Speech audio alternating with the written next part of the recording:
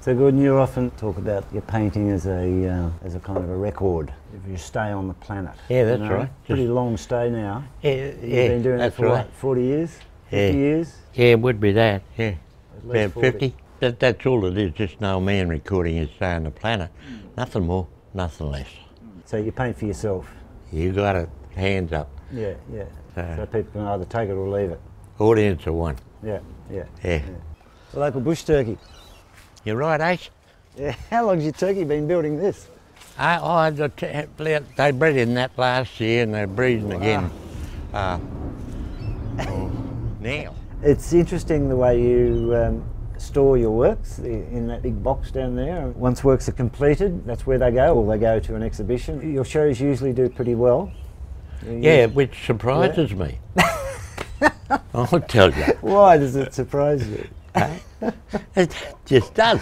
Yeah, I mean, I know what you mean. I've got to say, sometimes it surprises me too. You know, because your work it's a fairly unique kind of practice. So you've got a lot of people that still collect your work, and I don't know how, so it all works. They clearly speak to somebody else as well, though. Yeah. So yeah. So where did you grow up? Did you grow up in Brisbane, or your childhood was spent here in Brisbane? I'm born and bred right Brisbane. here. Did you draw as a child? Nah, no more than anybody else. When was it you think you really decided that you wanted to kind of paint? I was late going, you know. Late starter. Yeah, but also too, you know, I don't talk to that side of my family much at all. You know, they all run and claim you now.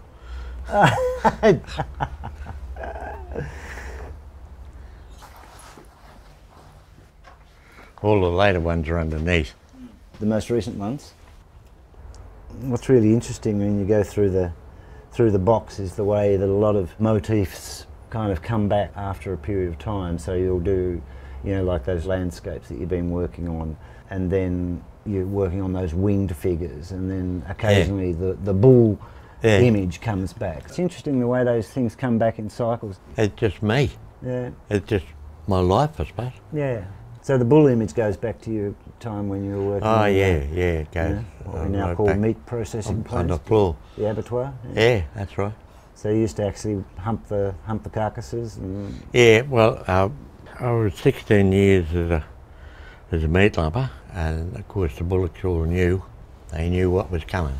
And you were aware of the fact that these beasts were aware of their death? But very much so. Yeah. They knew all about it. It's a very strong motive.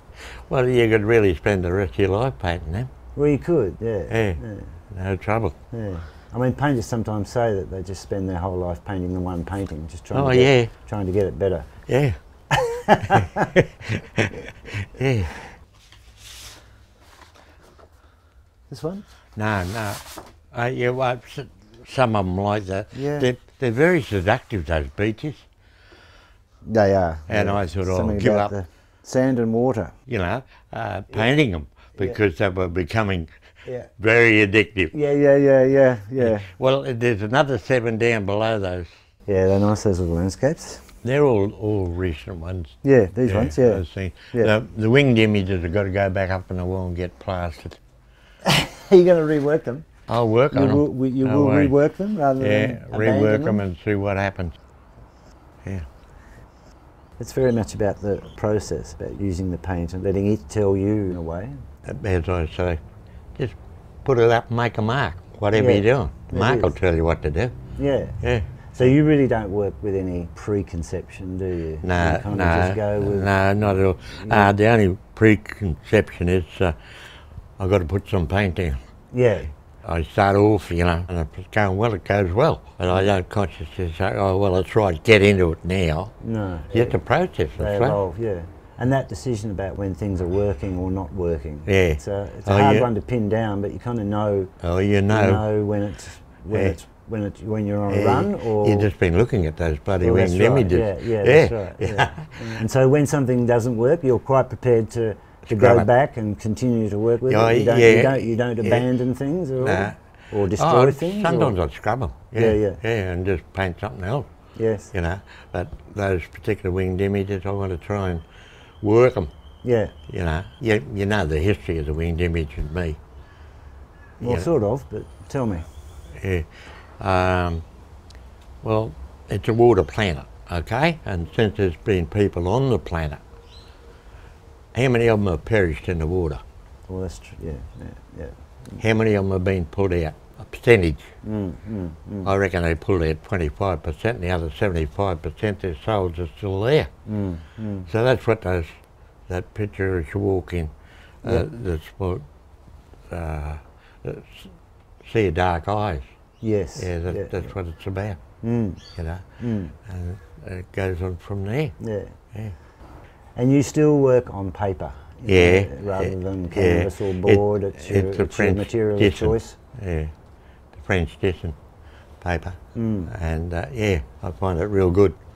The immediacy of it, I suppose. But it's also the way you work, because you use your fingers a lot. And, that's right. Yeah. So I guess that's not going to work with a canvas where you've got no resistance to it. You've got a good solid surface to work on.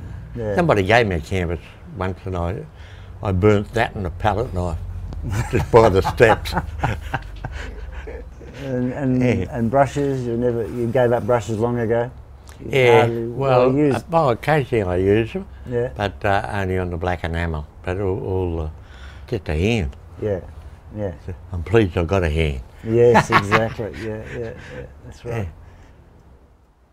Your work consists a lot of night landscapes, which is kind of interesting. It's not something that many painters tackle. It's a pretty rare subject when you start to look around. I can't tell you why, but it's a beautiful subject. It is a beautiful subject. Yeah.